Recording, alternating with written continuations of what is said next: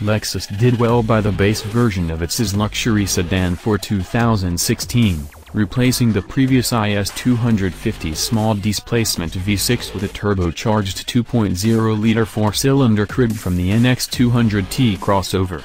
It was an effective transplant, one that brought the Juniors closer to parity with lower trims of the Audi A4, BMW 3 Series, Cadillac ATS, and Mercedes-Benz C-class, but it only went so far.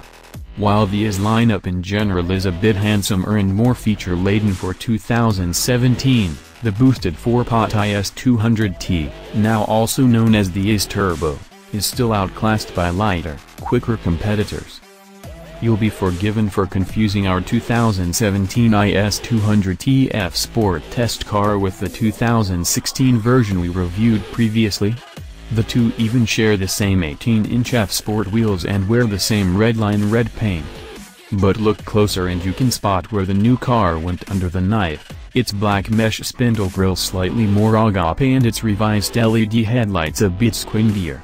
Larger air intakes flank the grille and flare out more prominently, while new LED taillights and rectangular exhaust outlets nicely accent the rear. Eyes front. Lexus now includes collision mitigation and lane departure warning systems, adaptive cruise control, and automatic high beams as standard on all its models, a bundle it refers to as its Lexus Safety System Plus. Besides that new gear, additional updates for 2017 are limited to the interior.